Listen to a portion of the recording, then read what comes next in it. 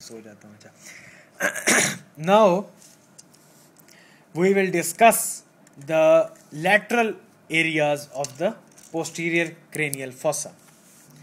As we can see that this posterior cranial fossa has a mastoid part, and this mastoid part is grooved.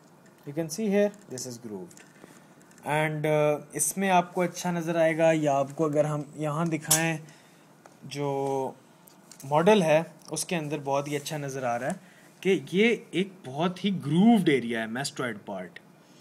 And अगर आप इसको closely observe करें और अगर आपकी थोड़ी सी सेंस काम कर रही हो इतना स्कल पढ़ने के बाद, then you will see that it is S shaped या it is curved and it houses the sigmoid sinus. The sigmoid sinus is housed in this fossa of the mastoid part, and where this mastoid part, ये suture आपको नजर आ रहा होगा parietal और mastoid के बीच में, ये सूचर जहां पर आता है वहां पर sigmoid sinus ends and the transverse sinus begins. So here also we can see that at this level the sigmoid sinus ends where the mastoid bone touches the parietal bone. The sigmoid sinus, it's the brightness is not right here, but यहाँ अगर हम देखें where the mastoid bone touches the parietal bone, the sigmoid sinus ends and the transverse sinus begins. And there is also a foramina in this mastoid, और ये foramina भी बहुत low yield है, and it also gives a emissary vein to the sigmoid sinus. There was another foramina, condylar foramina, that was also giving an emissary vein to the sigmoid sinus. So हमने sigmoid sinus की extent देखी, and we also saw that in the parietal part the transverse sinus is running laterally.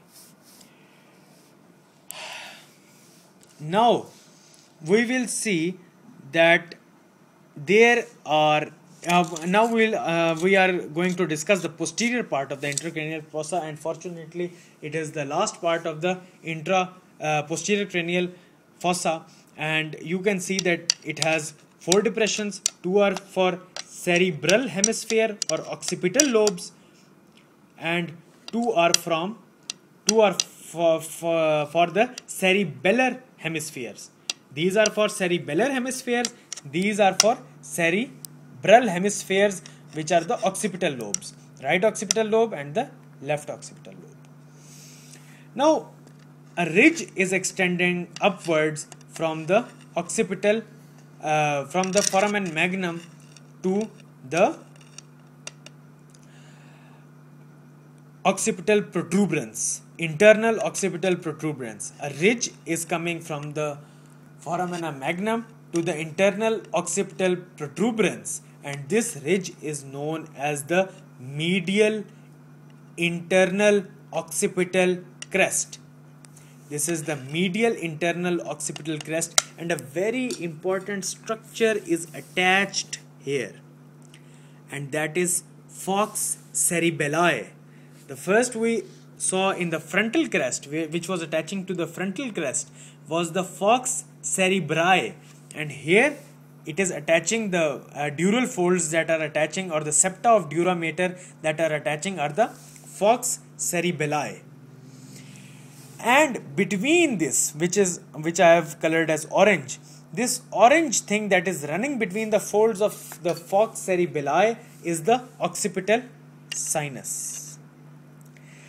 Now near the occipital protuberance, internal occipital protuberance, there is an internal occipital protuberance, and you can see here it is the external occipital protuberance.